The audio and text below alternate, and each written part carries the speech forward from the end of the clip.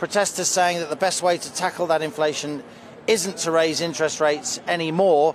And I must say there are quite a few people, including myself here in the City of London, who agree with them, who think that given that we've had 13 successive interest rate rises since December 2021, that the Bank of England's done enough. And with the UK economy now on a knife edge, you had 0% growth in May, that the best thing that the Bank of England can do now is hold fire, to cool their boots and to just sit on the current interest rate of 5%. So there has been some protest. There's also I would say not a consensus here at all about what the Bank of England should do. I think we may have a three-way split on the Monetary Policy Committee. What does that mean? That means that some of them may vote to go from 5 to 5.5%, some may vote to go to 5.25%, and some of the 9 economists on the Monetary Policy Committee in the building behind me there, the Bank of England, may even vote for rates to be on hold. I think on balance, Mark and Pip, the most likely outcome in just a couple of minutes, or even less than that, will be a quarter-point rise to 5.25%. And if that does happen, if you've got a £200,000 mortgage on a 25-year repayment term, that's going to add about £30 a month, £300 to £400 a year to your mortgage payments, just from that quarter-point interest rate rise, if indeed that is what happens. Yeah, and of course the other thing is that they're going to give an indication, their forecast, as where they see things going and whether we'll have more interest rates. It is 5.25. We're just getting that through. 5.25%, up another quarter percent, as expected from many economists. That's really interesting, Mark, because just a couple of weeks ago, a lot of people would have said that the Bank of England needs to do a half-point rise from 5 to 5.5%, given that inflation in the UK is unusually high. We're at 7.9% in June, and that's much, much higher than in the Eurozone, where inflation's averaging 5.5%, and in America, 3%. Repeat, 3% inflation across the pond in the US. So we do still have high interest rates and high inflation. I think the fact that inflation came down from 8.7% to 7.9%, it's quite a chunky fall. That means that the Bank of England feels it didn't have to raise interest rates by half a point.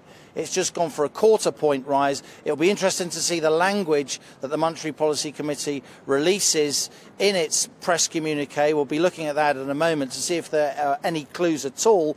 But for now, it's a quarter-point rise to 5.25%.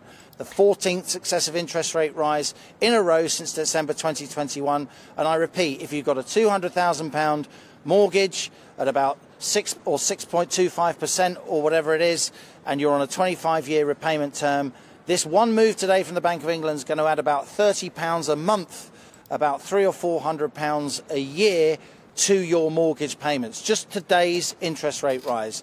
So this is a serious decision that will affect millions and millions of people. And let's see how quick the banks are to pass on this interest rate rise to savers, because they've been pretty sluggish over recent months. Has this announcement, Liam, nudged us further towards a possible recession? Interesting you say that, Pip. I think if it had been a half-point rise from 5 to 5.5%, a lot of people would say, my God, the Bank of England's trying to almost provoke a recession. A recession is 2 successive quarters of negative economic growth. The Bank of England, by the way, in that building behind me, they were predicting the UK would go into recession. It hasn't yet. It's been pretty resilient, our economy. We're still attracting a lot of inward investment in this country. Consumer sentiment, despite being battered by all those interest rate rises, is pretty resilient in this country, as is business investment. Having said that, this quarter-point rise will also attract criticism because it's the 14th rise in a row. Some people were calling for interest rates to be held, including myself. I've been saying that since March or April, given that the rises in interest rates that we've already have work with long and variable lags. It takes a long time for monetary policy interest rate rises to feed through, not to mortgage payments, but to broader economic behaviour, not least business investment and so on. So I think the Bank of England steered a middle ground here between a big chunky 50 basis point rise to 5.5% and keeping interest rates on hold or at 5%. So it's a quarter-point rise, what we expected. As I say, with a £200,000 mortgage on a 25-year term, Today's decision alone will add around £30 a month, around £300 to £400 a year to the mortgage payments of a household. While you're speaking, Liam, we're watching pictures of protests outside the Bank of England, positive money protesters who are calling for a windfall tax on banks. We didn't see such demonstrations last time there was a rise, did we? No, we didn't, and we should be absolutely clear. The pictures that you're seeing, that I'm talking over now, they were from earlier this morning, where a protest group called Positive Money came to the Bank of England here in Threadneedle Street in the City of London. If I can just look away for a moment, there are no protesters here now. You can take my word for it. What do those campaigners want? They want to see interest rate rises stalled. I'm sure quite a lot of mortgage holders would agree with them, even if lots of people who've got savings wouldn't. Liam, I'm just going to interrupt you because we got details coming through from the Monetary Policy Committee, which you explained, looking to who voted which way. 6 members of the 9-strong committee voting to increase, but 2 others, Jonathan Haskell and Catherine Mann, voted for a half-point increase.